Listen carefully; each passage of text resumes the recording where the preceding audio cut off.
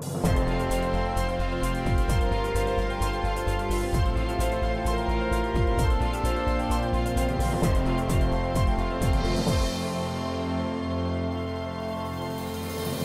to Out of the Rough. I'm Fred Arnold.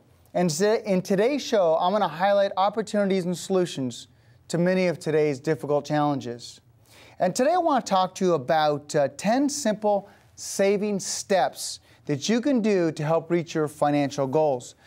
I'll tell you what, right now, it takes a little bit of discipline, but if you follow these goals, and what American isn't looking for a way to save a couple bucks to help reach their long and short-term financial goals? And so I'm going to give you these 10 items. First one is review your checking account. Do you have multiple checking accounts? Do you have a checking account that's costing you a lot of money? As a matter of fact, do you have multiple credit cards that are costing you yearly fees, annual fees, where you can combine them and maybe just have a few credit cards versus having maybe 5 or 6? Or can you ask for that annual fee to either be reduced or removed? That'll save you a couple bucks. Confirm overdraft protection. This is a really important one, and that is, ever since I was younger, I always believed in the fact that you always want to have overdraft protection, because courtesy pay fees or overdraft over the limit fees can be very costly. So it's always nice to have that extra cushion, whether it be $500, $1,000, $5,000, depending on where you are with your checking account. So if you happen to dip in to having to write a check, dip in a little bit to that overdraft protection, it'll prevent you from paying those costly fees.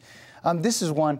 Open a home equity line of credit. Now, for those of you that have the equity, I know it's challenging times and values have dropped a little bit, but if you do have equity, open up just a nominal home equity line of credit. It can be opened up, and the cost per year is about $75, but you never know when you can utilize that home equity line of credit for any opportunities that come up, whether it be an opportunity to send your children to a certain school, whether it be an opportunity to invest in real estate, maybe an opportunity to buy a car all cash using your home equity line of credit. That way you're not subject to someone else's financing. We see this all the time. Someone gets laid off and they just need a little bit of another $200 or $300 a month to squeeze by those tough economic times. And if there is a home equity line of credit, it'll help them during those tough and challenging times.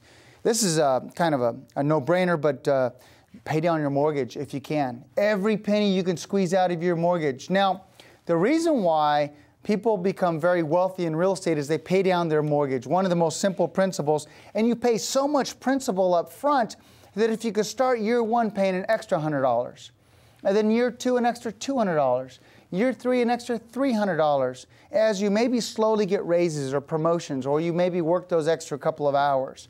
Go ahead and try to pay down that mortgage. You know, if you took your mortgage payment and you divided it by 12, and you paid that little extra each month, so you take your mortgage payment of $1,000 divided by 12, $83 a month, and you apply that extra little bit each and every month, you pay down your loan over 7 years sooner. Oh, what a great thing to strategize and take advantage of. Pay off your higher cost credit cards and expenses first. If you've got a student loan at 8%, pay that off first. Kind of get that squared away first. Look to refinance your car at these lower interest rates. But pay off your higher debts first, higher interest rate credit cards. Here's another one with your credit cards. Go ahead and do balance transfers to credit cards that offer a lower interest rate. Or better yet, call your current credit card company and ask them, will you lower my interest rate? Because here I have your competition that's trying to get me or offer me a lower rate. Will you match that interest rate?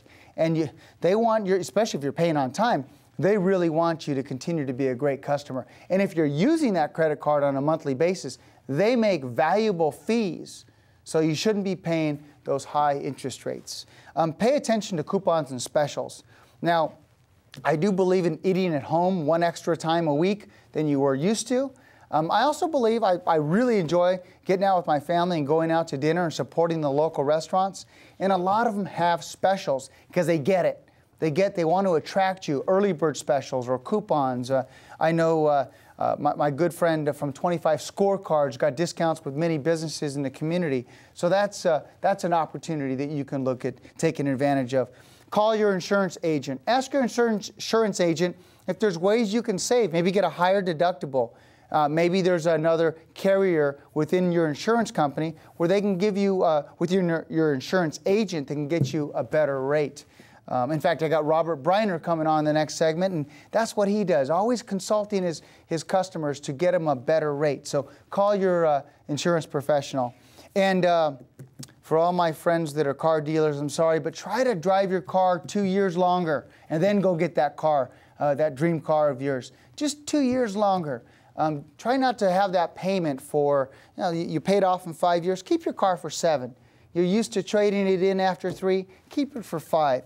And that'll help you build your wealth. And email me some ideas that you have that you've used during these tough economic times to help save some money. We'll share them on the air with others. Email me, fred@fredarnold.com. Well, we're going to jump to a quick break, but when we come back, I got Jake Young with American Family Funding, and he's going to share with us a creative solution to avoid what the traditional MI, mortgage insurance, is. We'll be right back.